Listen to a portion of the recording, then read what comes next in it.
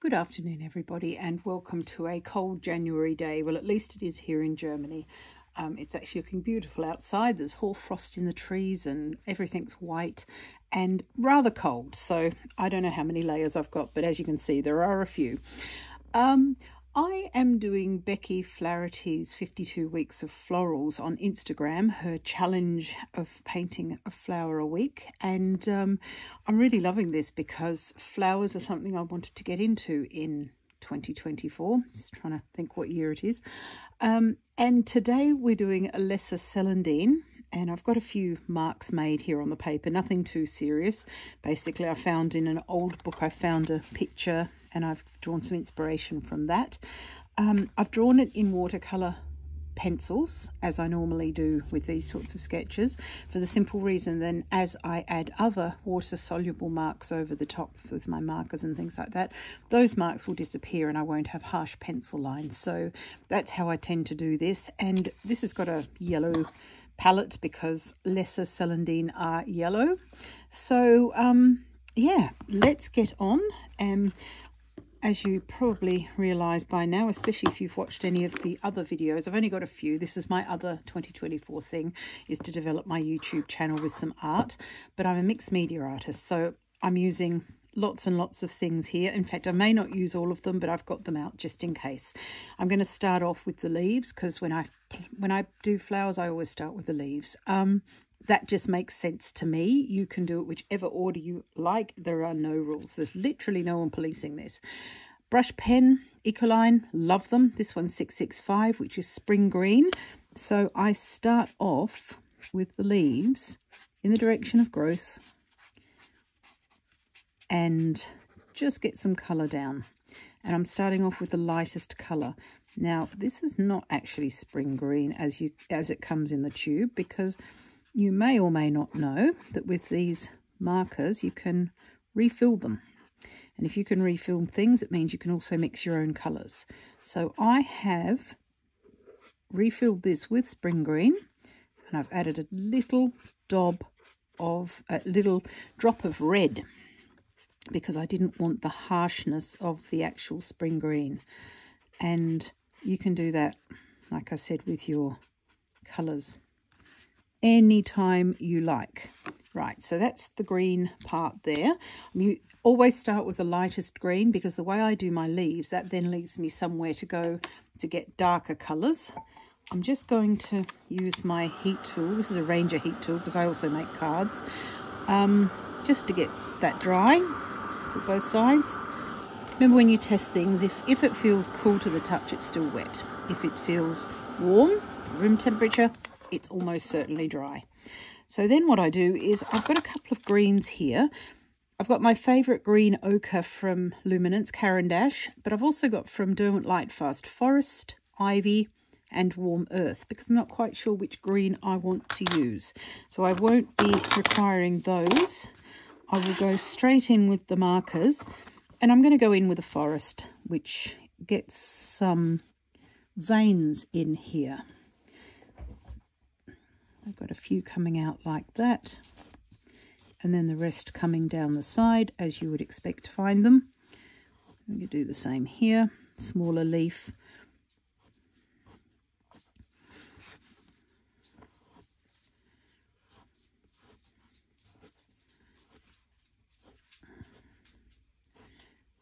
And then what we need to do next is to identify where some of the stems are. I'm going to go in with my green ochre for that. I absolutely love this colour. It's my favourite of the greens in that set.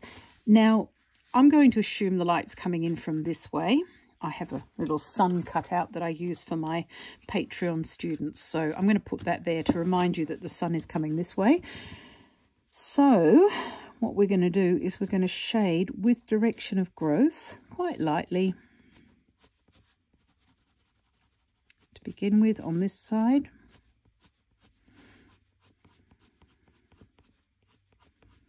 Just to give the leaf a bit of shape. And preserving some of that. Now the leaf is going to curve like this, so this is going to be the lightest part, which means there'll be some shade in here too. Just going to move this around a bit I'm using my little Stillman and Burn sketchbook, which I really like the paper, but it was quite expensive, and I cleverly didn't read the size information, which is my fault and not theirs, and I've ended up with a really quite small one. And I thought, well, what am I going to do with this? Because it was nearly 20 euros, which is a lot for a book this size, in my opinion. So I'm just using it for all of my flower pictures. Let's go back in with that green ochre. I keep wanting to say green oxide. Just blend that in a little bit, but not completely. So just a little bit of a transition of colour. Also going to add this to the edge here, which is on the light side, but yeah, just to give that some colour. So that's how we do a leaf.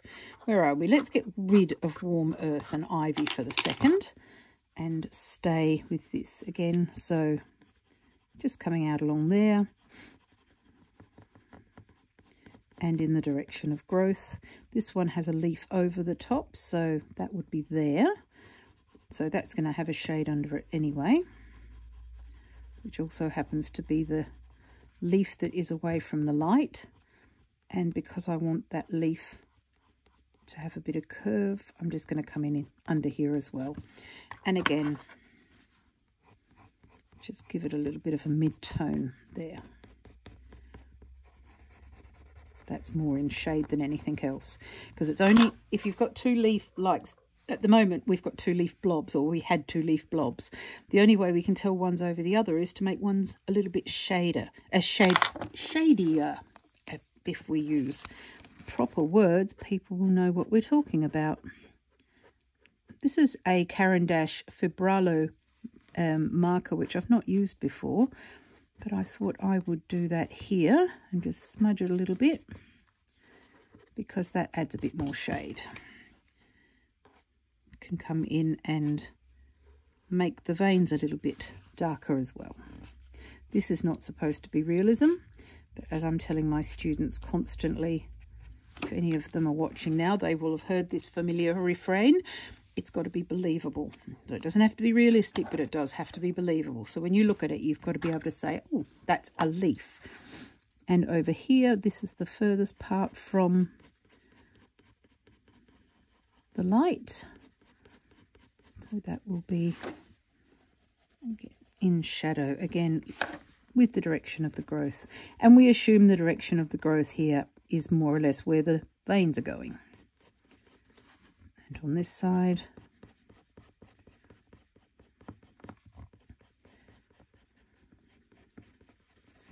vary the strength with which you put down the pencil. Sometimes you can put a bit of heavier strength, keep those veins there, keep the pencil nice and sharp. Sharpening the pencil is what gets rid of it, so the less you can do that, the better. But what you can do is turn it, because there'll be, as you wear one side down, that will mean the other side becomes a little bit sharper, so you can turn it round. I don't want to swamp my leaves with that dark colour, so I'm going to stop there. Okay, next thing to do is more or less the same thing. I'm not in love with that yellow, however. Let me just see if I can reach across. I have got to do this. There'll be a video very soon about a desk redo and storage options. Right, so what I'm doing now is just filling in these daisy type petals. Not saying that word too loud because it's my dog's name, and if she hears it, she's likely to do anything. She's asleep at the moment, so yeah, we'll just leave that at that. Hopefully that lasts until we're finished. Again, we're just getting some colour down here and some shapes. You can sort of start to see a little bit of a shape there, I'm hoping, and I'm going to dry that. You don't have to dry everything, but wet on wet blends wet on dry layers. So if you want to blend it, leave it wet. If you want to blend another colour into it, if you're trying to dry it, to get it to layer, then dry it, and it will work for you much better. Now these lesser Celandine have a bit of a cup arrangement, so I'm going in with my green ochre pencil just inside the edge of the yellow to give them a bit of a cupped effect there. Those are the same but going the other way. Love a quick sketch where you don't have to fuss over it being perfect or being exact. We are not doing this for the Royal Botanical Society. Like so. Now in the middle we need something a bit different. I'm going to grab this Lyra Green Earth because I want to do a smudgy centre.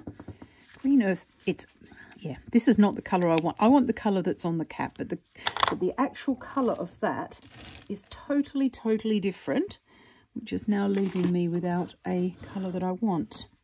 Let me see here what we've got. That's better. Try that one. And I'm smudging while it's wet. I'll give you the colour in a second. And make it a bit jagged, because these are a little bit jagged. Sorry, just waiting for the panic to subside. This was a Lyra Aqua Brush Duo as well, and it's gold ochre, so not green earth. Even though the colour of the lid is what we want, it's not the same as is actually needed.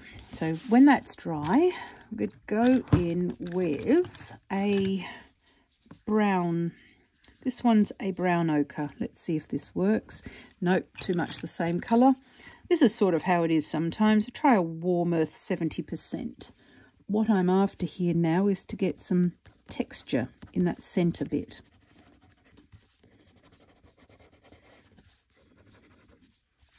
And also with the green ochre, some stems that come into this centre part.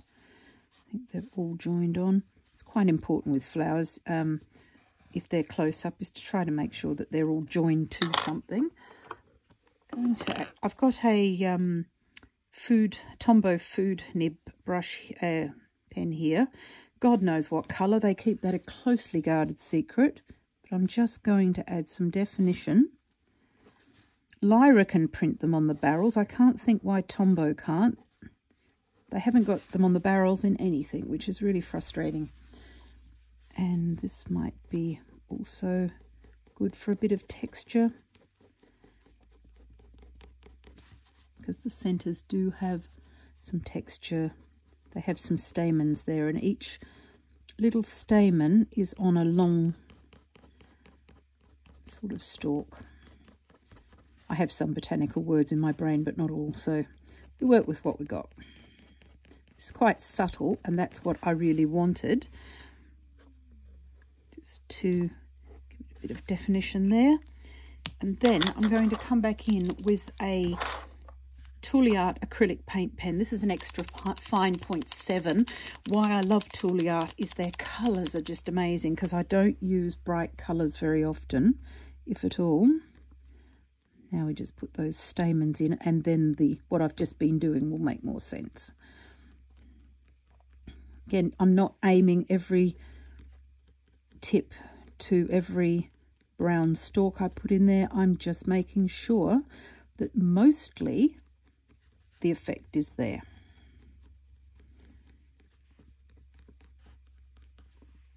Now finally, I'm not in love with the way that green ochre has gone on the petals, so just going to add a little bit here in the middle. This one is a Tombow 026. You have fun trying to find the names of it. I mean, they're on the website where I bought them, but it would be really lovely if they put them on the actual marker as well. Let's brush that a little bit. There's a bit of toing and froing at this stage with flower painting, because you may have to come back and strengthen one part of it.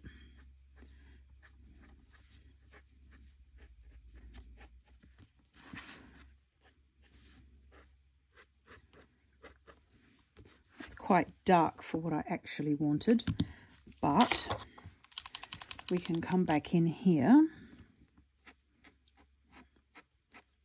and come back the other way with this yellow acrylic marker and go over the stamens again. Building up colours is really, really important, and sometimes that's how you get to the strength that you're actually after.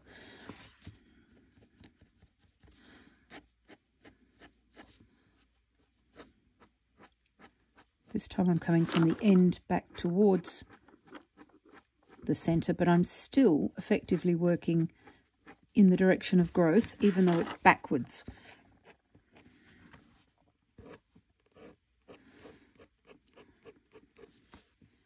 So this comes down here like that.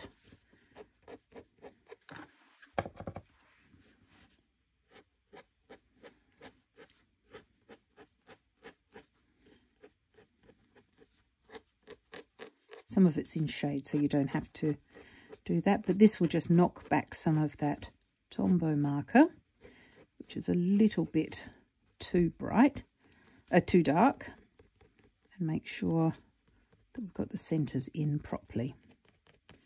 Okay.